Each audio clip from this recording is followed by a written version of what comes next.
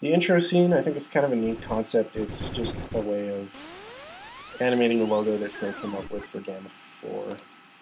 And it's done with a combination of physics simulation and a animated camera. Unity actually has, I don't have an animation layout saved, so let me just grab the animation tool here.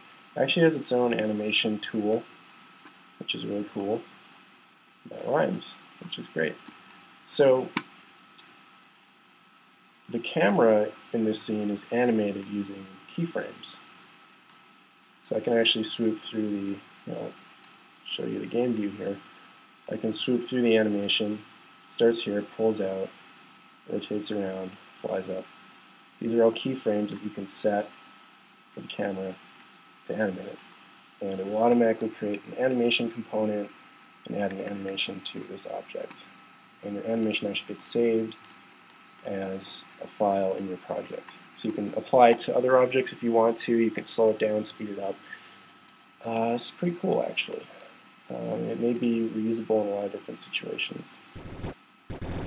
And the blocks falling down are done with physics. In the scene, they're put in their final position, and then there's a script that warps them into the sky, gives them physics objects, or physics components rather, and then lets them drop straight down. It also constrains their movement so that they don't move left or right. And that's not really too hard of a script to write. All it has to do is basically clamp the X and Z positions. Or X and Y possibly in this case. I'm not sure exactly how this scene is oriented because I haven't looked at it in a while. So that wasn't really too difficult to set up. It took a while to play around with it to ensure that it worked properly at different frame rates and the camera move looked okay and adding sound effects and stuff. But it really wasn't that hard to put together quickly. Let me pick up that one. Quotes is a really simple scene. It just shows a random quote every time you go to it, and it cycles through an array of quotes. So you can actually define your own data types as classes. So I have a quote data here that just has two strings, and strings are text data. One's called quote and one is the author of the quote. And then I make an array out of them, which is this thing. These two square brackets here define an array. And an array is basically like a list of stuff. So in the editor, I actually get to see a visual list with quotes and authors and each entry. I can add more things to the list if I want to, or take things away. So there's all these goofy quotes. Keiko says John Romero, Topper, Robot, Mosquito, etc. So if you want to dick around with this, you can just go and change these to whatever you want, or you can remove it completely if you prefer. So that's not very complicated either. Here's a fading effect that's actually handled by a screen manager object, I ended up calling it. It just basically has a separate camera that renders after the main camera, and that's done by setting this depth variable here. It also has a culling mask, which basically means it'll only render things in this layer. And if you remember, we can define layers in project setting tags. So you can see I've defined a screen layer here as layer 30. And you can define as many custom layers as you want. And then if you create a separate camera and make it only render that layer, that was the main camera, which renders everything right now. The screen fade camera only renders things in the screen layer, so we just have this big box that's black. Right now it's at 0 transparency. We can make it full transparency. That's actually how the fade works. We just fade this in. Just change those values over time. And this is set to the layer screen so that it will be drawn on this camera, and the reason for that is so that it will be drawn in front of everything. And you also have to remember to clear the depth buffer, which is what you set here. So that might be a little bit confusing, but I think if you check out the project files and you play around with this a bit, you'll start to get a handle on how that works. So we're going to jump into the actual game, and I haven't looked at this in a while, so bear with me. I may be a little confused trying to remember how everything works. So if you remember from the beginning of the game, there was a tutorial, and that's done with these disabled groups of objects here. There's a sequence, and if I activate these, you can see that, actually I'll separate this so it's more obvious. Let's deactivate this first. This is the game view, and if I activate one of these cameras, their depth is set to 20, which is greater than the main cameras, which is probably 0 right now, which means they'll render later. So they render over top of that, and we get to see this view instead. And attached to the camera are all the things that the camera is going to be showing for this little tutorial hint.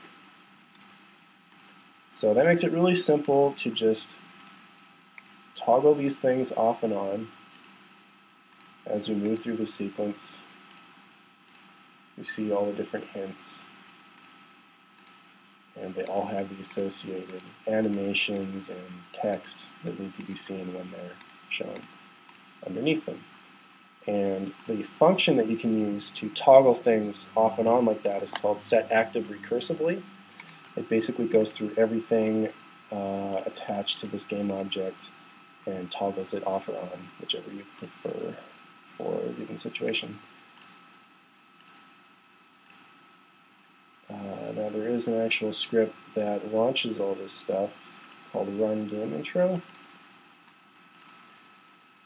So this is it really. It just has a message that it sends out to toggle different groups.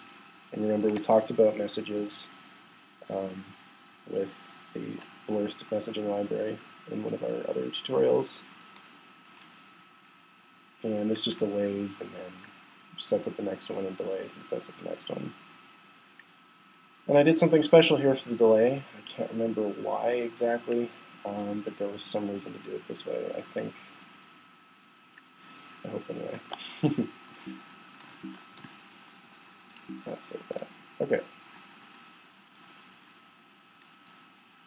So we have the screen manager in here too that we talked about before that handles the screen fading. This automatically does a fade in at the start, I believe. Yes, it does. So if you throw this into any scene here, it'll automatically start black and fade in. Just gotta remember to fade out when you're leaving. For some reason I needed to do this. This was a weird hack. I had to actually explicitly enable gravity, set it to a certain value. I think that might be because I have to set gravity to some weird value in the intro sequence where the blocks fall down. GUI does not do anything. This is useless. Take that out. Because this was a prototype that was created over only like a week of work, there's a bunch of things left in here from an earlier version that just got left in because they weren't really important and they weren't adding or detracting from anything. So that'll be kind of interesting to sort through when you take a look at it. There's a game manager here that kind of oversees a bunch of things. It has explicit links to the castle objects.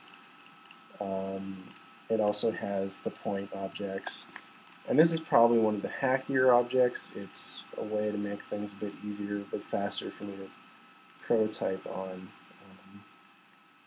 If I was going to expand this into a larger game, I might break this up into other scripts depending on which way the game was going. Camera manager is just keeping track of all those little camera hint setups that we talked about earlier, and it gives them little names so that you can send messages to enable and disable them. This is another thing that's just not used at all right now. Sound Manager has a bunch of sound effect clips attached to it. It actually uses an enumerated type, which is something that you can create yourself. You can set it to be whatever you want. It's basically a way of creating named variable values. So, for example, I could be enum video games. I could create Fantasy 6, and I could create Blood Omen, and I could create Puzzle Fighter. Oh, Max. And yeah, can't type fighter on this keyboard.